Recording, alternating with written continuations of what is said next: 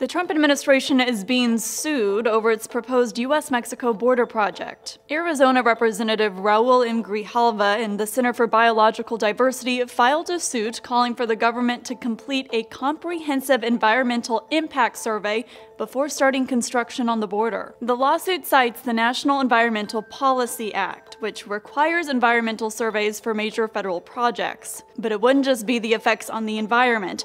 Grijalva and the group also want reviews of social and economic impacts. An impact survey of that scale would likely take years. Grijalva and the group point out how much wildlife, land, and people could be affected by the wall. If the suit is successful, it could be a major setback for the border project, which, according to a spokesperson for the center, is kind of the point.